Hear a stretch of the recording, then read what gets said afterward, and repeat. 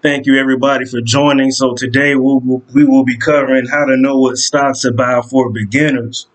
So I want you to grab a notebook and write this down. So number one, you want to determine your investing goals, right? So most people, as they advance, have three different brokerage accounts, and a brokerage account is basically the app you're going to use to buy your stocks. So the first app they will use, let's say it could be TD Ameritrade, and they will go long term on this particular platform. Okay. Number two, you can do swing trading, and maybe let's say you would do this on something like a Robinhood, for example. So Robinhood is another brokerage app. Okay, swing trading, I'm sure some of you know and some of you may not know, is not a long-term hold, but it's not a day trade either. It's kind of in between. So maybe you buy a stock on a buy the rumor sell the news type of situation, and you want to hold that stock for a week and sell it as it shoots up. Okay, so that's kind of an example of that. Number three, for a brokerage account could be like a Webull. And let's say with Webull, you would do your day trading there. And I like Webull for day trading because if I put a stop loss in, I know it's going to trigger it. With some of the other platforms, there can be kind of funny with, letting you get out when you want to get out of a play for a day trade. Okay. So yeah, you have to determine your goals. So are you going to do long term hold only? Are you going to do a little bit of all three of them? And we can go into depth with the three. So figure out what kind of trading you want to do. And I would recommend for a beginner to do more long hold trades.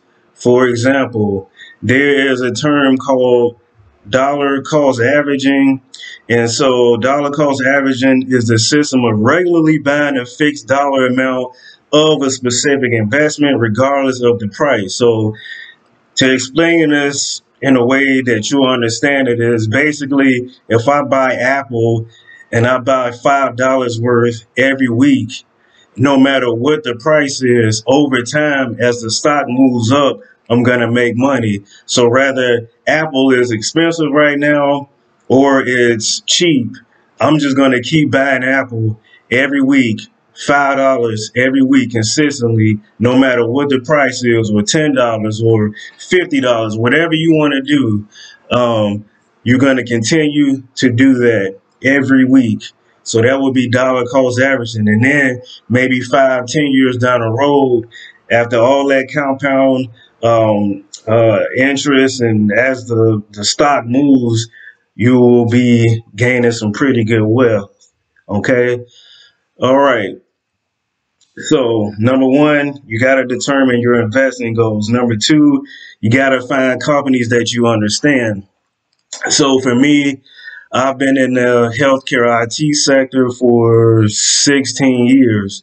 So when I first started off, I would invest in things like United Healthcare, Humana, some of the different ETFs like XLV, and more of the healthcare stocks because it's something that I understand. It's an industry that I'm familiar with. So start off with companies that you understand. Okay. Now, number three, you want to determine whether a company has a competitive advantage. So, for example, Uber and Lyft are in the same realm, and maybe you want to go with one over the other, or maybe you want to go with both. Um, if you decide to go with both, what will happen is you're not really diversifying your portfolio, especially as a beginner. And Uber and Lyft kind of seem to run on the same token.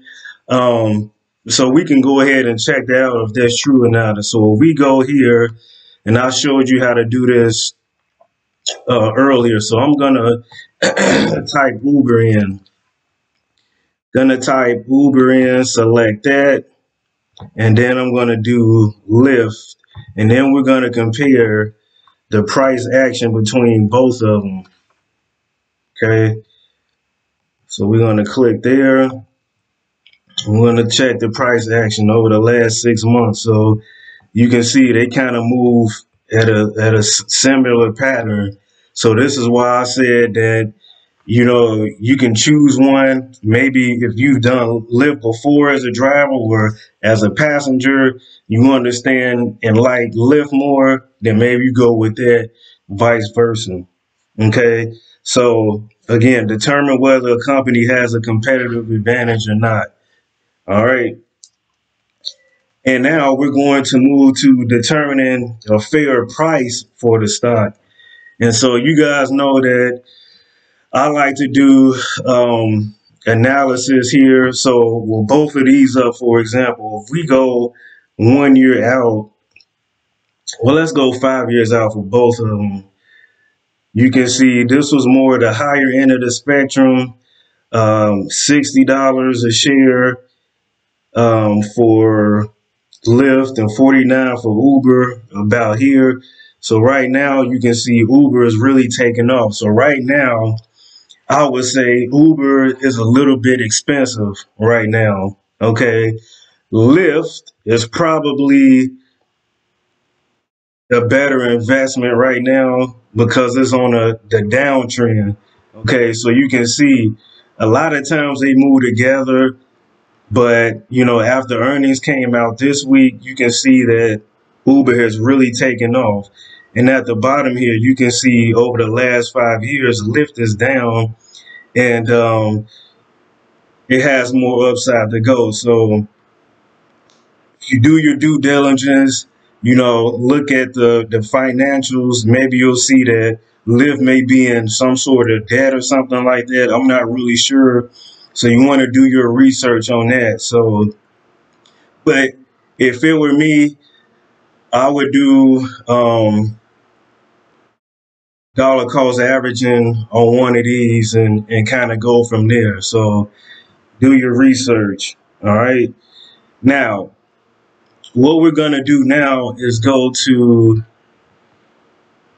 Google and type in biggest market cap companies.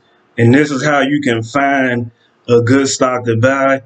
Now, good stocks to buy, I'm going to type this in, are called blue chip companies.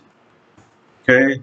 So blue chip companies are like your Apples, your Microsofts, Walmart, American Express, 3M. We talked about that on one of the short videos the other day. Bank of America, Caterpillar, Chevron. These are your blue chip companies, companies that we know are going to be around, you know, over the next, let's say, 100 years or so. And a lot of these companies, some of them have been out for over 100 years already. Okay. So let's go back to the biggest market cap companies. We're going to click here. And you can see Microsoft is number one right now with the biggest market cap. So if I were to start right now as a complete beginner, I would dollar cost average in both Microsoft and Apple.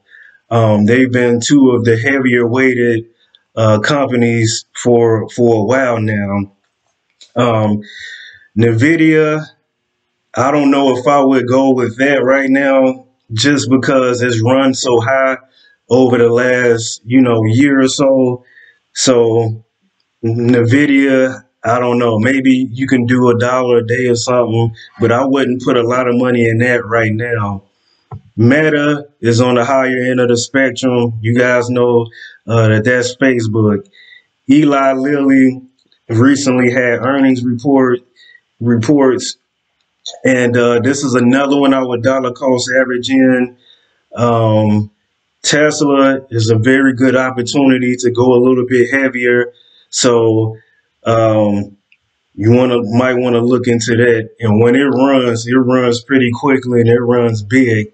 Now Tesla is one of those blue chip companies that is very volatile, meaning that it can move up really quickly and it can move down really quickly with a lot of value, meaning a lot of people are putting money, fighting and tugging, making the price go up and down.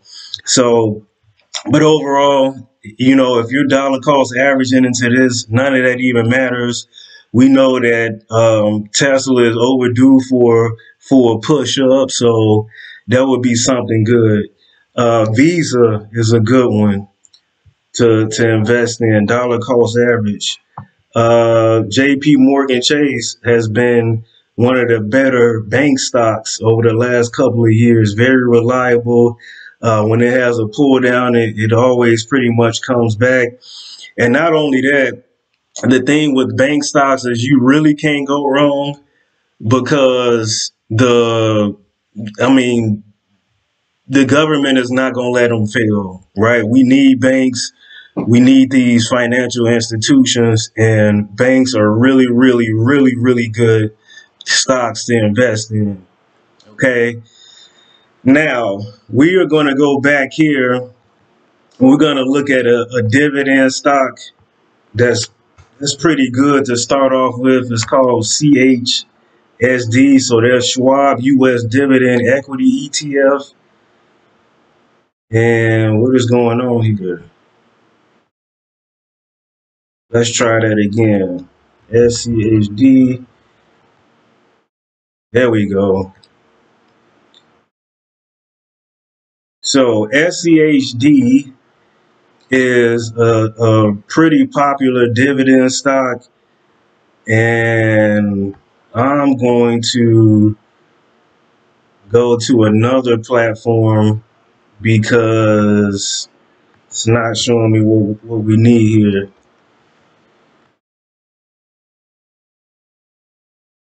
So we're going to look at the return you can get on your investment. And so, like I told you on one of the previous videos, when you're doing the dividend stocks like Verizon, AT&T, 3M, like we talked about the other day, you want to get stocks that don't move a lot. So you can see over the last month, this stock fluctuates from 75.04 to 76. That way, if you ever wanted to cash out on the stock, after you made money on it, or maybe you never sell it, after you cashed out, you made your money off the dividends for a couple of years or several years, you can sell them and you won't lose much money because they don't fluctuate much. Okay, and then over the last year, you can see it's more on an upward trend, but it doesn't matter. Just keep dollar cost averaging into this over time, and you'll be just fine. But let's scroll down to the bottom here, and you'll see that the PE ratio is pretty good. The 30-day yield, meaning you'll get paid every month with this one.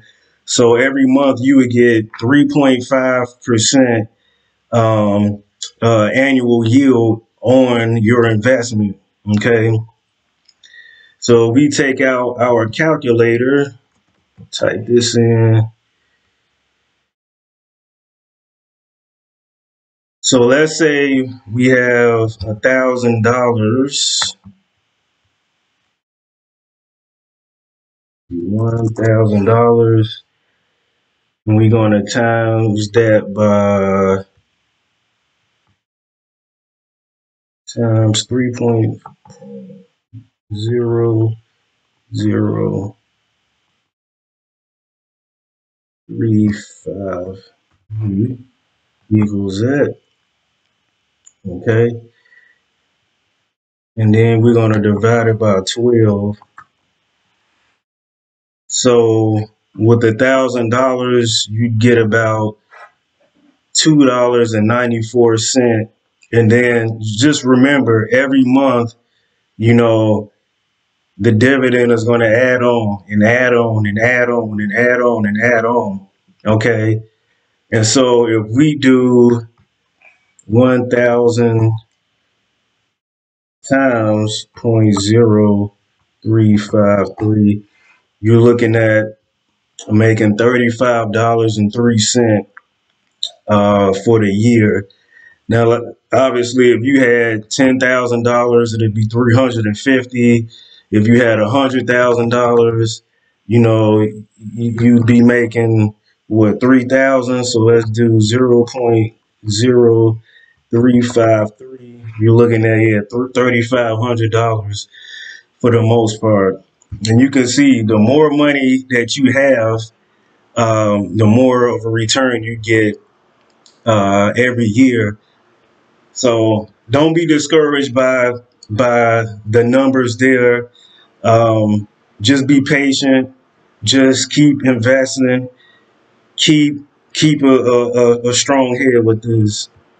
Now, for those of you that want to be in a more quicker fashion to make money, we go with the SPY, for example. And this is what I do a lot. This is the type of swing trading that I do. And this like a 90 something percent return on my investment every week. So I'm going to go to trade options. All right. And so today the market has moved up pretty good. It's at 495. And let's say that I'm bearish. Bearish means that I don't think this stock is going to raise a whole lot over the next week. What I would do is what we call a call credit spread, okay? And so I'm going to go way out of the money, right? Way out of the money means that I am going to go well beyond the price that I think that it can hit over the next week or so. So I would go with something like no lower than 505, which is $10 higher than what SPY is now. But to be safe, um, you can do 507. So I'm gonna sell a call first, okay? And we're way up there. So 507, right? It shows you that you've got a 93.5% chance of winning money off of this. But I want to be a little bit more risky. So I'm going to go 506 as my sell. And then I'm going to do a buy at 508. Okay. And so if I hit continue, okay, I'm going to review the order. And so basically, I'm going to slide this over. Basically, I'm going to show you guys everything in my account. So basically, it's going to take $200 for me to make $13.94. Okay. So let's do the return on investment on that one. And guys, remember, the more money that you have, the more of a return that you'll get. Okay. So let's do 1394. Where's our calculator?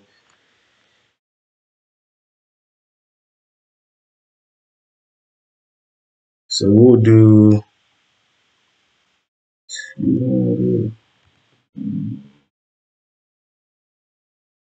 No, I'm sorry.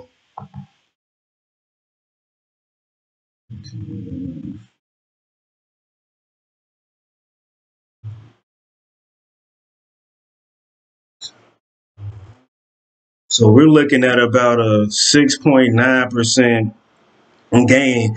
And now think about it. A lot of people don't even get that, in a year on their money. So in 1 week, and I wouldn't put a lot of money into this. So maybe wait till the market moves drastically up like it did today. Then you would do your call credit spread.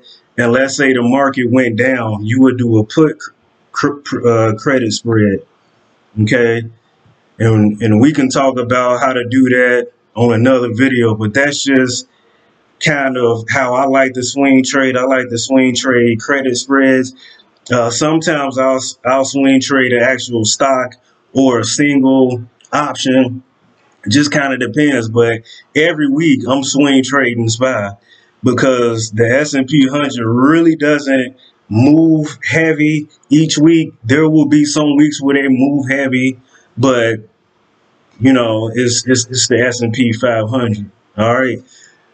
Hopefully, you guys got a lot out of this video today. Hope I was able to help someone. If you have any questions, let me know in the comments. If you like the video, give me a thumbs up. Let me know if this helped you or not. And I'm out. Peace.